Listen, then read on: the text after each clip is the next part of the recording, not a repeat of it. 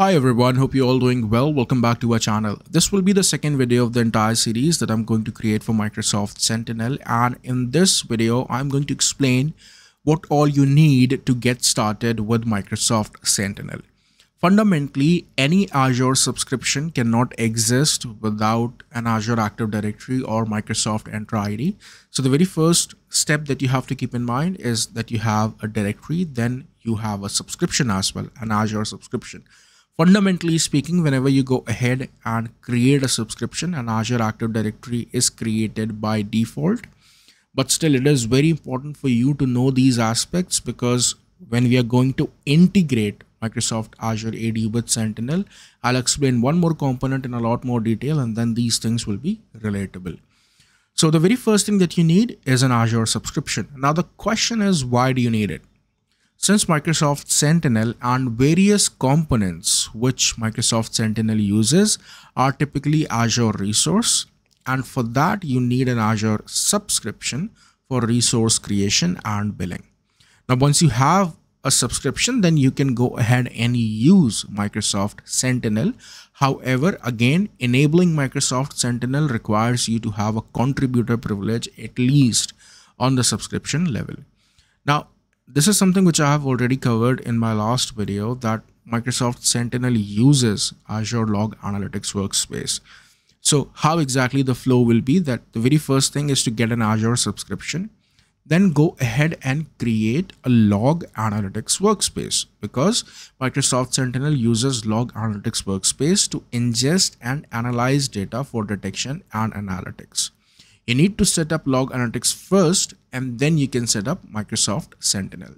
So step number one, get the subscription part sorted, then you create Log Analytics Workspace, and then onboard Microsoft Sentinel. Now, these are the set of locations, or let's say the actual region where you can set up Microsoft Sentinel right now, as well as Log Analytics Workspace.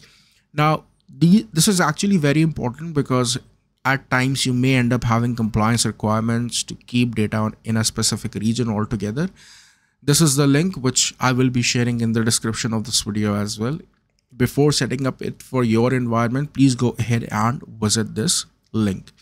Now, there is also one more very important aspect related to Log Analytics Workspace, and that is, while you are setting up Microsoft Sentinel, resource lock must not be applied in the workspace. Now, practically speaking, resource lock is a kind of a feature which is available in Azure for Azure resources. Now, fundamentally, Log Analytics Workspace is also an Azure resource. So make sure while you're setting up Microsoft Sentinel for a specific workspace, you should not apply resource lock. Now, there are multiple scenarios in which you can set up Microsoft Sentinel. Okay, now assume that your enterprise is concepts work, you have one single subscription, and you have one single Microsoft Entra ID. The process will be exceptionally simple. Just go ahead and create a new resource group. This is step number 3. Step number 4, create a Log Analytics Workspace, and in this particular workspace, set up Microsoft Sentinel. Now, there could also be a scenario where you have two different subscriptions, but they both trust one single Entra ID. In this case, you can choose any of these two subscriptions, and you can get a resource group created, get the Log Analytics Workspace created, and then onboard Microsoft Sentinel. Now, the scenario can be slightly different when you have requirements like saving data in different regions altogether, or you have, let's say, some compliance requirement or some business requirement that the billing for two, let's say, child companies should be different, okay, or subsidies should be different, and there are some data separation requirement, there are some cost implication. These are multiple scenarios wherein you want to keep data separate, you want to keep everything separate. But assume for this scenario as well, you have one single subscription, but then since these are two different environments that you have to set up, so in this case, in the same subscription, you can create two different resource group, and you can create two different instances of Microsoft Sentinel by choosing different regions altogether.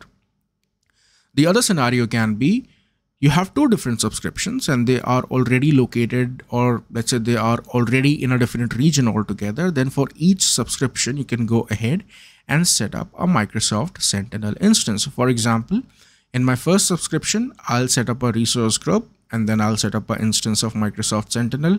And for my other subscription, I'll again create a resource group and then I'll set up Microsoft Sentinel. Now, all these scenarios were possible because we were using one single Microsoft Entra ID. The moment we talk about multiple Azure Active Directories, or the moment we talk about multiple directories or tenants altogether, you need Azure Lighthouse, which is again a solution. And with this, you can manage typically multiple instances of Microsoft Sentinel. Now, precisely speaking, this kind of architecture is typically used by MSSPs, or let's say the companies which provide MDR as a service, or let's say if you want to provide MDR to someone, you can also use this solution, which is Azure Lighthouse. Okay. So this was all about knowing what all resources you need to get started with Microsoft Sentinel. What are the different scenarios to set up Microsoft Sentinel? In the next video, I'll show you how to set up and configure Microsoft Sentinel and how to get started. So if you think that this channel is helping you to learn anything new, please feel free to subscribe and share this video with your technical community. Thank you so much. Thanks for your time.